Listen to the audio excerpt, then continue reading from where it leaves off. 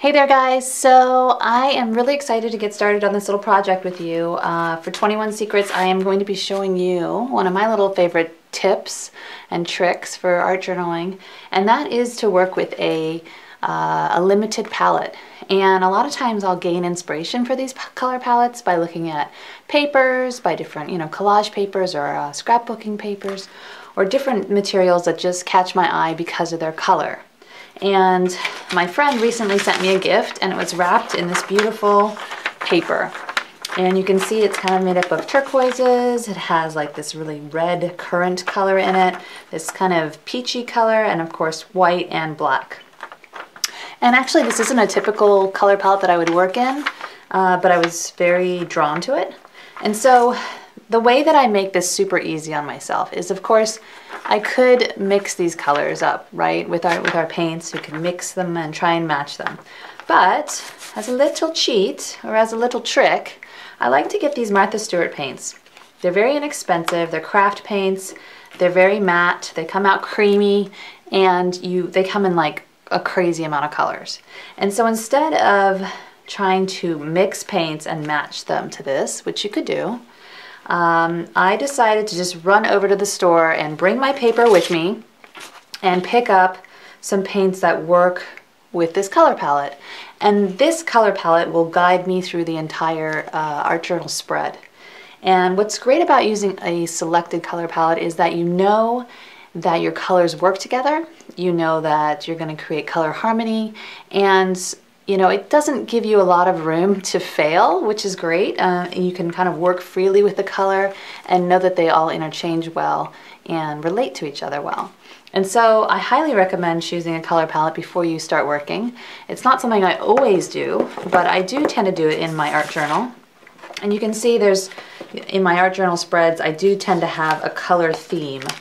And this just helps me, again, stay focused and stay loose and kind of just let things flow a little bit easier.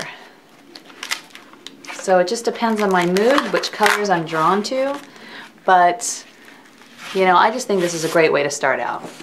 Okay, so now that I have my color palette and I've got my inspiration paper, I go through my stash of collage materials and start to pull different images.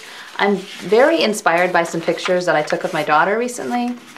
And so I may use these in my collage and in my painting. And then I've got some napkins, I've got a black and white landscape, some different vintage pieces of paper, and I'll be incorporating all of those, or some of them, into the art journal spread. So as you can see, this is an old vintage ledger that I use as my art journal. It's such a great way to just experiment and explore, and I love vintage things, so that makes me super happy that this is old. It's over 100 years old, actually. 1908 here, we see the date. And I do a lot of work in here. I do a lot of, again, experimenting and playing around with different colors and different textures and different materials. And I'm sure most of you do the same thing with your art journal.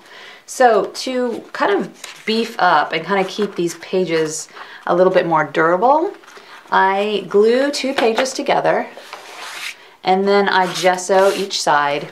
Okay, so to further reinforce the spine of the book and kind of the spread here, I often will use a type of tape called gaff tape. And this is actually a fabric tape that is very strong. And so I'll get a little strip of this.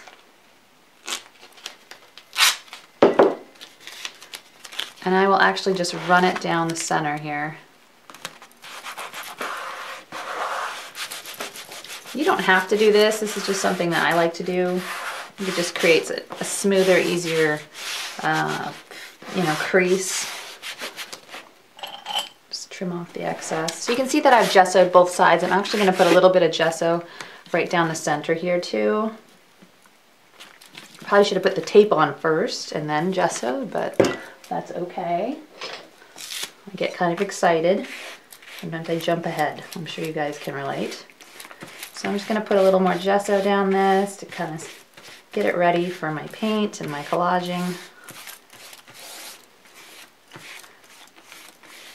Now on some pages I'll use actually clear gesso so that I don't lose the color and the interest of the vintage ledger page.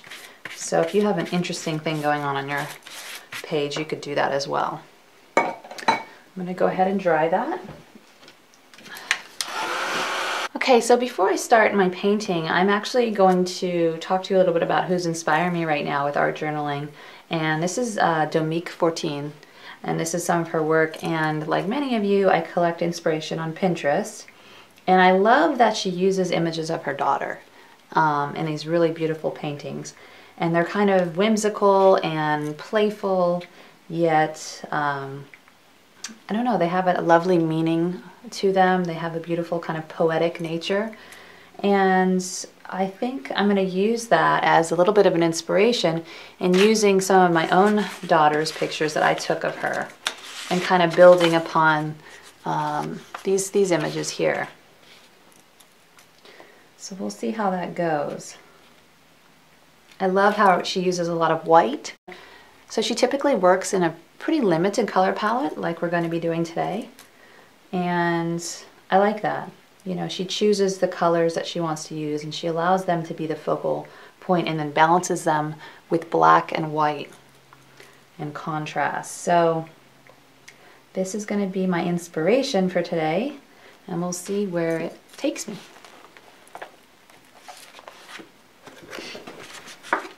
I usually use matte medium for my glue, and so I'm going to go ahead and put some of that out in a little dish. And I work pretty intuitively, so I'm going to try not to overthink my process here and just kind of let it happen.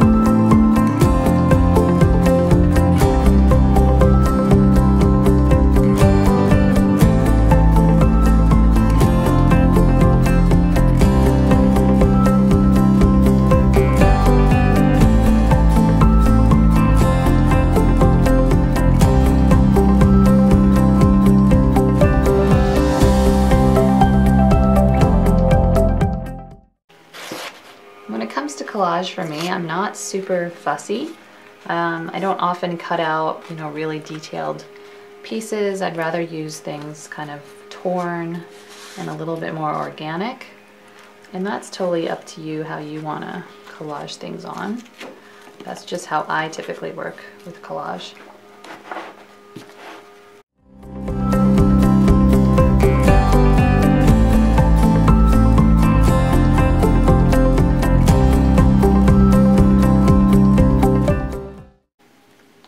You want to make sure you move the colors around the page. So if you put, you know, a color in one area, you want to definitely move it, you know, and see, you know, the eye wants to see it more than once, typically. So that helps create some color harmony. I typically do things in odd numbers. So I have 3 pieces of this, you know, napkin. If I'm going to do one more, that would make it 4, so I'd want to do 5. And I may or may not add any more right now. I might add a little bit here. And again, I may or may not keep all of this napkin showing.